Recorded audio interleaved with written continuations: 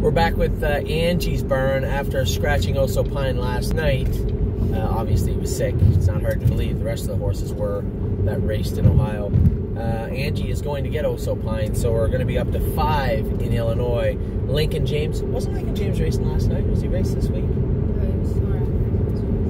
Oh, yeah? He's going to get a week off? Yeah. Oh.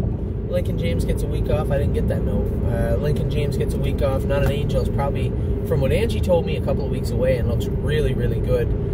Obviously, it's a little frustrating. We sent her out there, but we did send her out there, and she was hurting when she went out. Never really had the sound to start to either year, but hopefully she can finish off this year the way she finished off last year. What else we got? Lincoln James, Not an Angel, Olympic hopeful, finished a good third, 28 seconds on the end of her last start. She looked really good. See You in Tuscany was kind of flat last night finishing up. I told Angie we had entered him in the sale. So if you have any tricks to pull out of your sleeve over the next 30 days, now would be the time to do them, because he is going to the sale. And Oso Pine, I guess we could have put him in the sale, but what would be the point? I think Oso Pine should have a lot more to offer.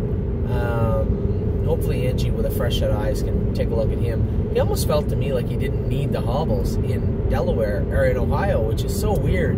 He wore them tight last year, and I can swear when I warmed him up and when I raced him, it almost felt like he didn't need them. So who knows? Well, Angie, again, is going to have a fresh start, big track out there for him. Hopefully he can take advantage of it. Otherwise, there is another sale after this one, and it will be in the late fall. So that is Angie's burn. I'll be back in a minute. We have Jason, Harry, Kevin, John Bootenshane, Tim Twaddle. I want to make sure I get all the right horses. Tim's. Yes, I do. Brandon Bates and Andrew. Back in just a second.